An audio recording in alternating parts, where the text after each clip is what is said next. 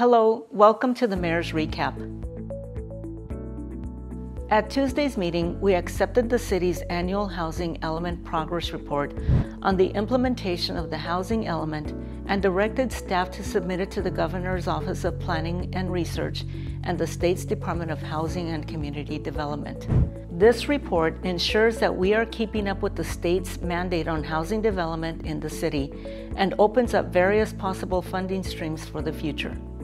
Tickets for the El Centro Day at the Ballpark event are still available.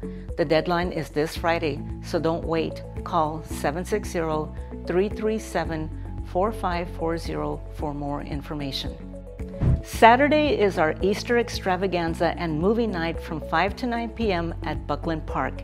It will include 15,000 eggs sprinkled around the park. Don't miss this exciting event that will also include food vendors.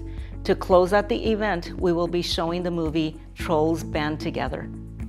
Last but not least, I invite you to my next edition of Mondays with the Mayor on April the 8th at Renee's Comics and Sports Cards. I will be there from 5:30 to 6:30 p.m. to meet with you and discuss any topic related to the city. I hope you take this opportunity to come and talk to me. Thank you for watching and hope to see you at our upcoming events. For more information, visit our website or our social media platforms.